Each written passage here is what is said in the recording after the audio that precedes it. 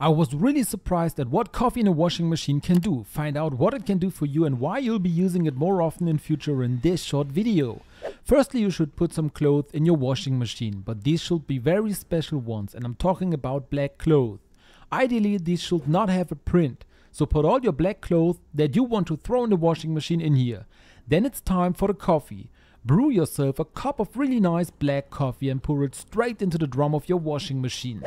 However, there is a little thing you have to bear in mind. If you have a washing machine that first pumps out the water before starting the normal washing program, you should put the coffee into the fabric softener compartment. This is because we don't add any washing powder ourselves, only the coffee goes into the washing machine and the clothes. Now you should start the washing machine on a delicate cycle, which should be no warmer than 20 degrees Celsius. Start the washing machine and let it run through completely. Of course, you can also put a lot more clothes in the washing machine. As I said, it should only be black ones without a print. If you want, you can just throw a few of them in like I did here. But what does the coffee in the washing machine do in combination with the black clothes? If you have black clothes that are no longer really nice dark black, but are already slightly lightened or grayed, then you can get them wonderfully black again with coffee.